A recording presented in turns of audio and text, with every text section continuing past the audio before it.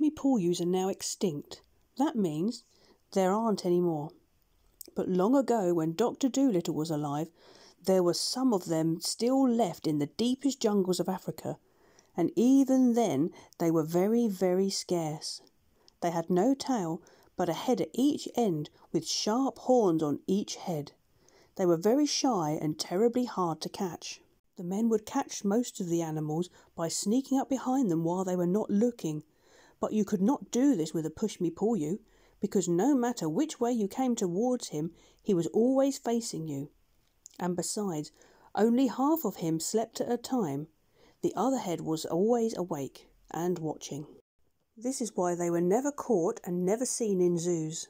Though many of the greatest huntsmen and the cleverest menagerie keepers spent years of their lives searching through the jungles in all weathers for Pushmi-Pullus, not a single one had ever been caught.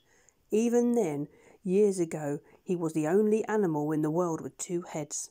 Well, the monkeys set out hunting for this animal through the forest, and after they had gone a few miles, one of them found peculiar footprints near the edge of the river, and they knew that a Pushmi-Pullu had been very near the spot. They went along the bank of the river a little way, and they saw the place where the grass was high and thick, and they guessed it was in there. So they all joined hands and made a big circle round the high grass. The Pushmi-Pullu heard them coming, and he tried hard to break through the ring of monkeys, but he couldn't do it. When he saw that it was no use trying to escape, he sat down and waited to see what the monkeys wanted. They asked him if he would go with Dr. Dolittle and be put on show in the land of the white man. But he shook both his heads and said, "Certainly not." They explained to him that he would not be shut up in a menagerie, but he would just be looked at. They told him that the doctor was a very kind man, but hadn't any money, and people would pay to see the two-headed animal, and the doctor would get rich and could pay for the boat he had borrowed to come to Africa in. But he answered, "No, you know how shy I am. I hate being stared at." And he almost began to cry. Then for 3 days they tried to persuade him.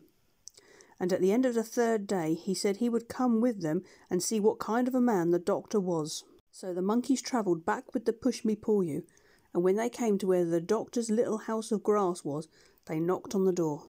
The duck, who was packing the trunk, said, "Come in!" And Chi-Chi very proudly took the animal inside and showed him to the doctor. "What in the world is it?" asked John Dolittle, gazing at the strange creature. "Lord save us!" said the duck. "How does it make up its mind?" "It doesn't look to me as though it has any," said Jip the dog. "This, doctor," said Chi-Chi, "is the Pushmi-Pullu, the rarest animal of the African jungles, the only two-headed beast in the world. Take him home with you and your fortune's made. People will pay money to see him." "But I don't want any money," said the doctor. "Yes, you do," said Dab-Dab the duck. "Don't you remember we had to pinch and scrape to pay the butcher's bill for Puddleby? And how are we going to get the sailor a new boat you spoke of unless we have money to buy it?"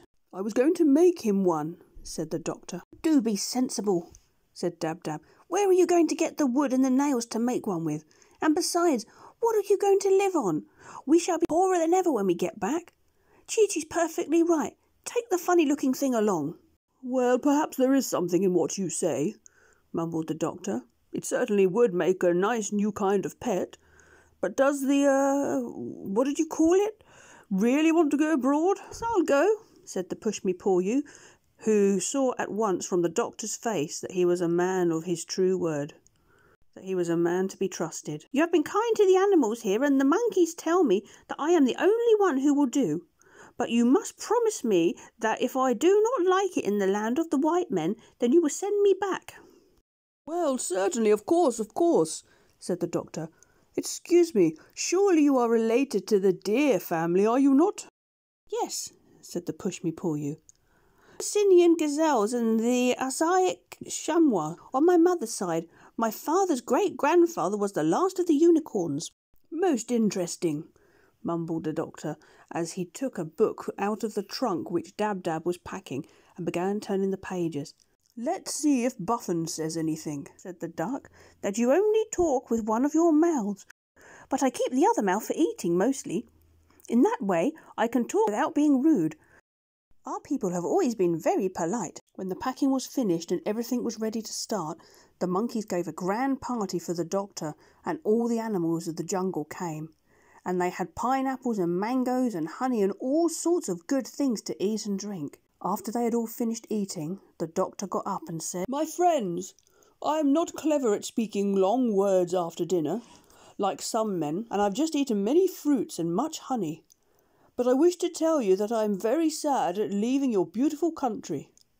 Because I have things to do in the land of the white man, I must go. After I have gone, remember never to let the flies settle on your food before you eat it, and do not sleep on the ground when the rains are coming. I hope you will all live happily ever after." When the doctor stopped speaking and sat down, all the monkeys clapped their hands a long time and said to one another, "Let it be remembered always among our people that he sat and ate with us here under the trees, for surely he is the greatest of men." And the grand gorilla, who had the strength of 7 horses in his hairy arms, rolled a great rock up to the head of the table and said, "This stone for all time shall mark the spot." And even to this day, in the heart of the jungle, that stone is still there, and monkey mothers past families still point down at it from the branches and whisper to their children, Look, where the good white man sat and ate food with us." Then, when the party was over, the doctor and his pets started out to go back to shore, and all the monkeys went with him as far as the edge of their country, carrying his trunk and bags to see him off.